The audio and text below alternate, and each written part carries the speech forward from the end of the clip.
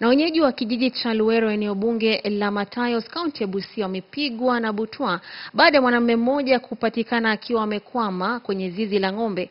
Mwenye zizi hilo anadai kwamba aliweka dawa ya kumtega. Robert Malala anaarifu.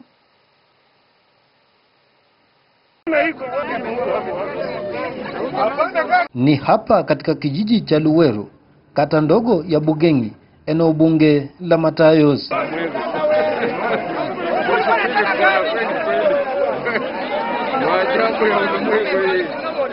Inadaiwa kuwa mwanaume huyo mwenye umri wa kati ya miaka 20 na 26 aliingia kwenye zizi hilo ili kuiba ng'ombe kabla ya kuzubaishwa na madawa ya kienyeji, kisha kugeuka kuwa bubu na kutoa nguo zake na kupatikana kwenye zizi hilo majira ya asubuhi.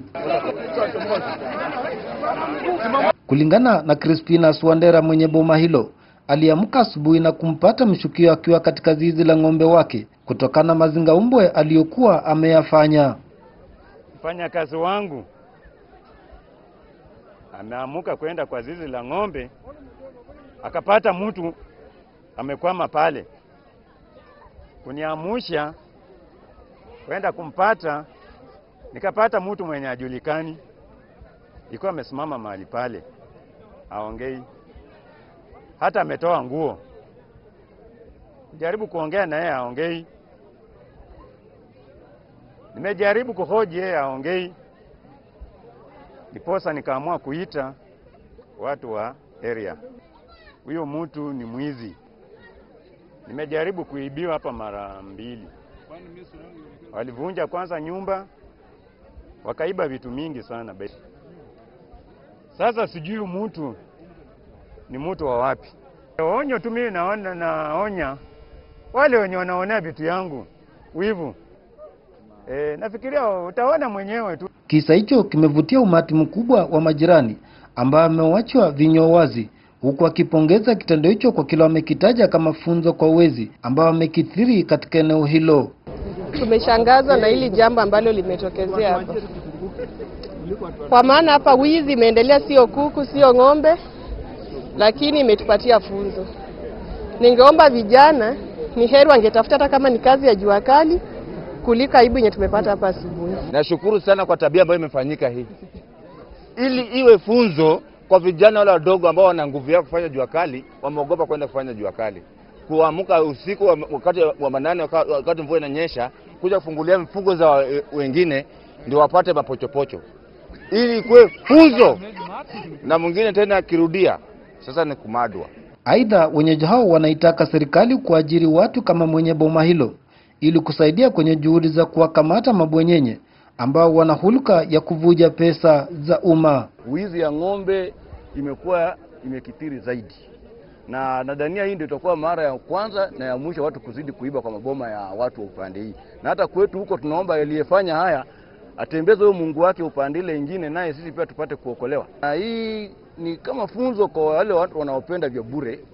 Na mimi ningeliomba serikali kama ingeweza tafuta watu kama hawa wenye wanafanya mambo kama haya, ndio watu kama hao wanapatikana, wapewe kazi kwa serikali, ili hata hao wezi kwa serikali waweze kushikwa staili hii. Hata hivyo, mzee wa mtaa huo Kilemendo Kumu amewapongeza wenyeji wa eneo hilo kwa kukosa kujichukulia sheria mikononi mwao na kusubiri uamuzi wa maafisa wa polisi.